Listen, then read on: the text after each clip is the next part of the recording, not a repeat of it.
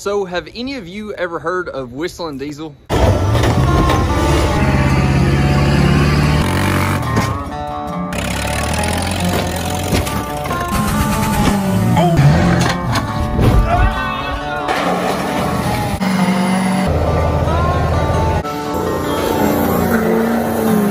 Well, it just so happens I bought his bike.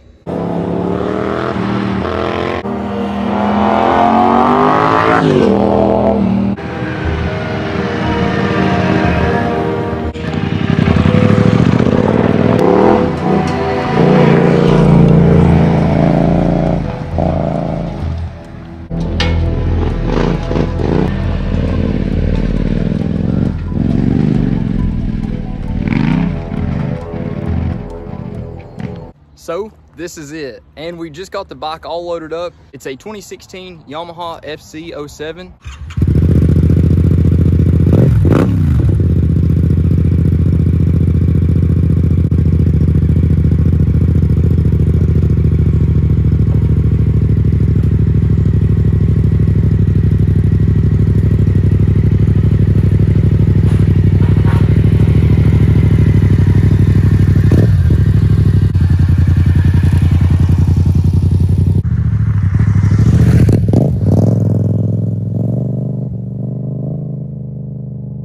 And as you guys can already tell, it's got the knobby tires on it, it's got the crash cage on it, it's got some great accessories, that way we can take it off-road. Now, this is one of the very few things that I guess Cody didn't absolutely destroy, but as per the description on Facebook Marketplace, this thing was supposed to be immaculate.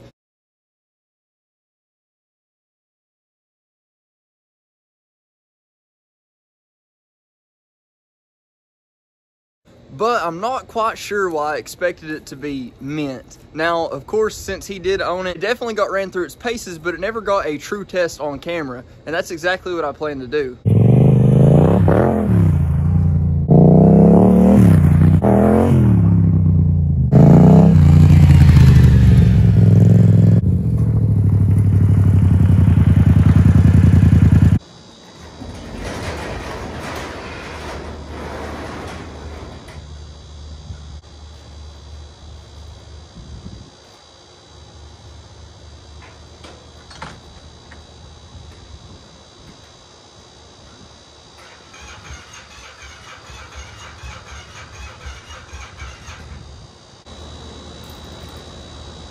Well, we've got a dead battery, and I live on too flat of ground to be able to bump start it, so we're going to jump it off.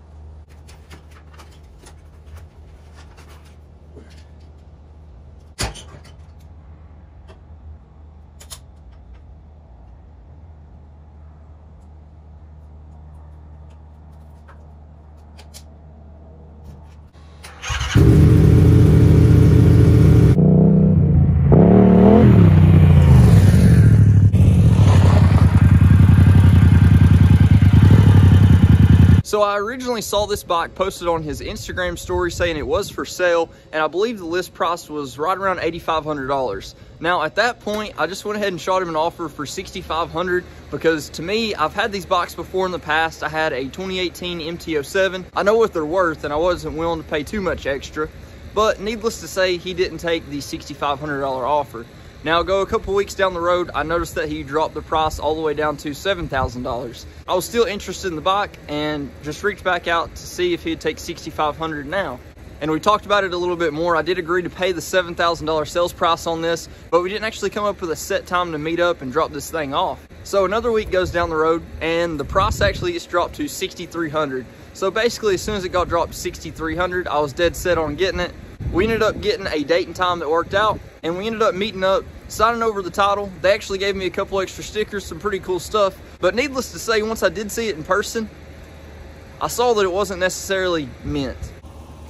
So this bike is definitely the definition of a 10-footer. It looks great from far away. You can see those knobby tires, like I say, the crash bar, and of course we've got the turn signal deletes. It's got an upgraded headlight, exhaust, even the tail light and the turn signals, which is really cool.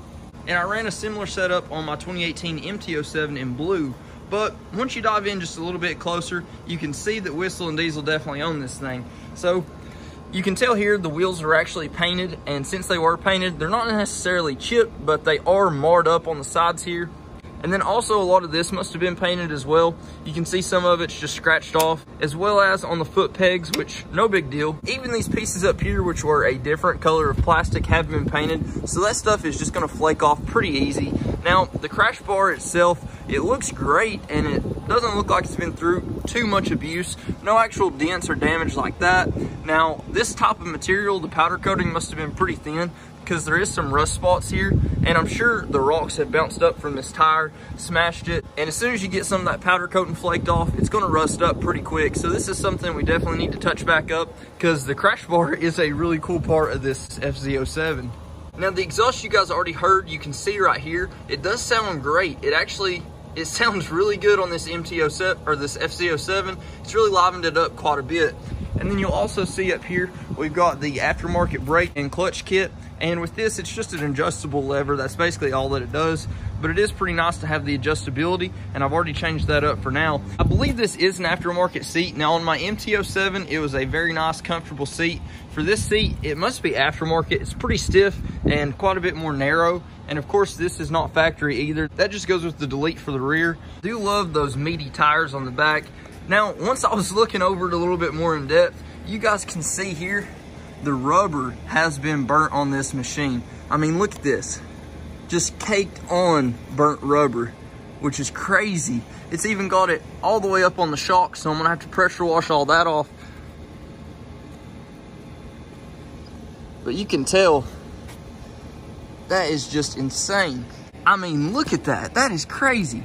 I've never seen a bike with this much burnt rubber still on it. Absolutely insane. Now, of course, you guys already saw, since it did get cold here, I actually had to take the seat off to jump this thing off. Whenever I did pick it up, he told me that he had to bump start it just because he's left the key on quite a few times, which is strange, but I'm just gonna get a new battery for it. No big deal at all. Another really weird thing is gonna be the tape, the actual duct tape on top of the wheel weights. Now, I don't have much experience with these knobby tires on actual road bikes like this, but I guess that makes sense up for higher speeds. Now, I picked this thing up on Wednesday and I actually drove it all the way to work, about 30 minutes away, 30 minutes back on Thursday, and it did perform amazingly well. Even on the interstate going up to about 80, 90 miles an hour, you couldn't tell much of a difference with these knobbies versus the regular tires. The only time I lost a little bit of confidence with these tires was just going around tight curves, just because whenever you do lean it all the way over, it just doesn't seem like you're going to get the same amount of traction that you get with a normal tire, and that's definitely understandable.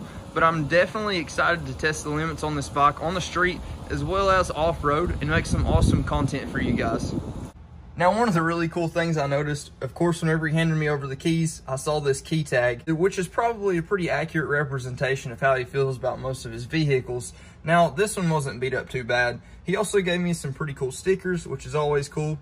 And another thing I noticed is he actually had it titled in his business name. I know a lot of people don't give Whistlin' Diesel too much credit for how smart he is. Even just this little thing of having the motorcycle in his business name, it obviously shows he has a lot more knowledge about the business than a lot of people think.